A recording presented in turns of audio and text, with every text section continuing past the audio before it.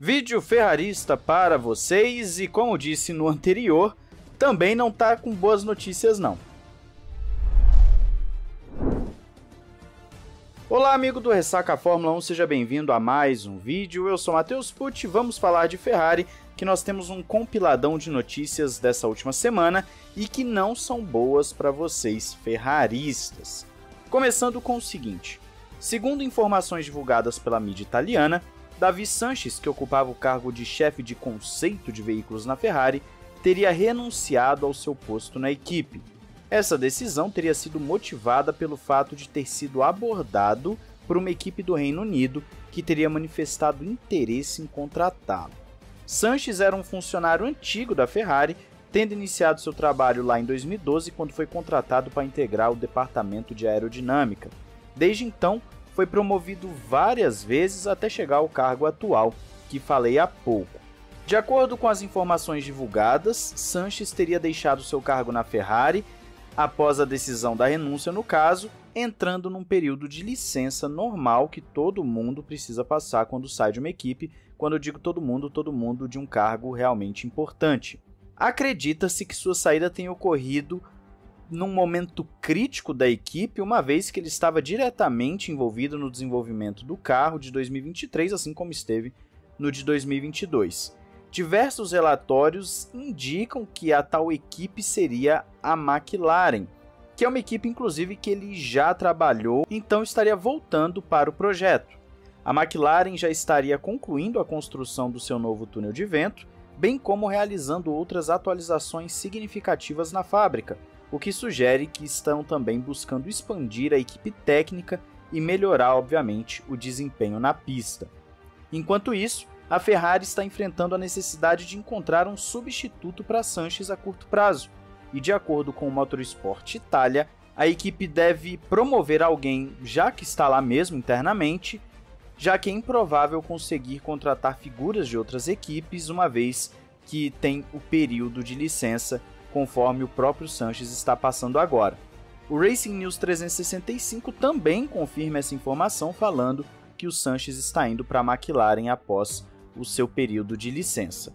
Então sim, temos uma notícia pesada para a Ferrari, perdendo um dos principais nomes da aerodinâmica, o que não é bom dado o período de reestruturação e que já está tendo tretinhas lá dentro.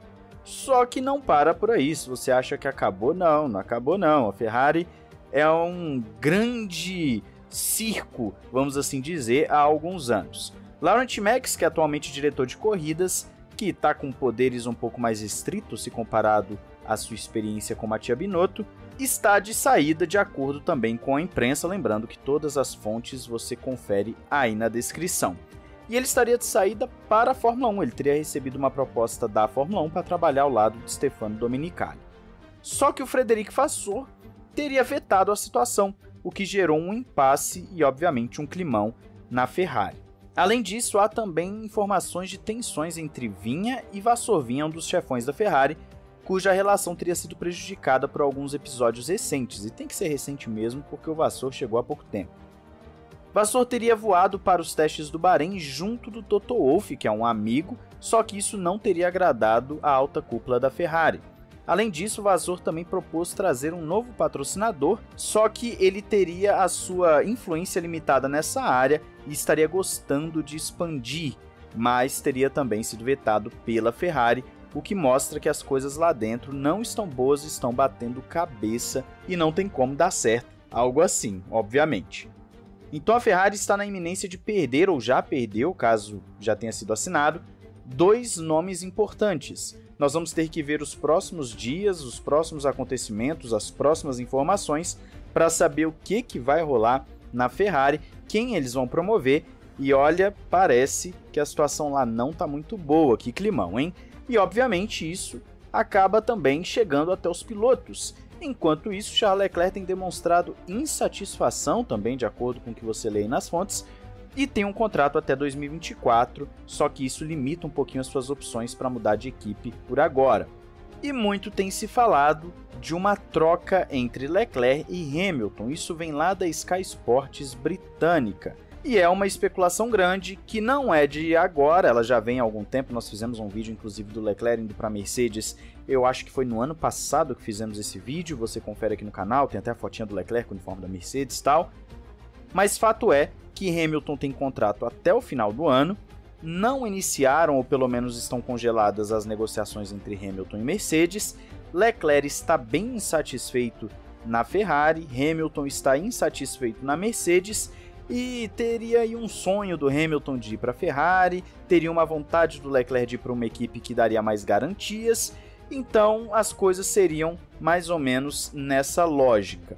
Só que lembrando, é um rumor, isso está vindo da mídia britânica, que é uma mídia que sempre envolve o Hamilton, sempre envolve esse tipo de rumor, claro que por vezes acerta, como vários rumores, mas também em alguns momentos simplesmente criam manchetes para poder ter algum engajamento nesse período. Fato é que nenhum amor dura quando as coisas estão mal. Se você for ver a história da Fórmula 1, os pilotos juram amor às equipes, mas quando o negócio desanda, sai da equipe. Então o Hamilton sair da Mercedes não me surpreenderia, o Leclerc sair da Ferrari não me surpreenderia, o Verstappen sair da Red Bull no momento que a Red Bull estiver mal não me surpreenderia também, porque as juras de amor são somente enquanto está ganhando. Depois que você não tá ganhando, se a equipe passa de 2, 3 temporadas mal, o cara já começa a desanimar e fala, ó, vou sair daqui. O Leclerc tá na Ferrari desde 2019 e a Ferrari ainda não entregou para ele um carro, ou pelo menos um desenvolvimento de carro, capaz de brigar por título. Ele começa bem e aí depois as coisas desandam ao longo da temporada. E no caso do Hamilton, tudo indica que vai para a segunda temporada bem abaixo do esperado para a Mercedes, o que também não estaria deixando ele muito feliz, já que naturalmente ele tem 38 anos de idade, não é mais nenhum garoto, não dá para ele esperar mais 10 anos para ter um carro competitivo. Hamilton provavelmente vai considerar suas opções, mas o mais provável, já vou avisando a vocês aqui para depois falar que não foi avisado, o mais provável é que Hamilton renove com a Mercedes. Esse é o mais provável, eu diria até mesmo que Hamilton renovar com a Mercedes ou aposentar tem mais chance de acontecer do que ir para a Ferrari.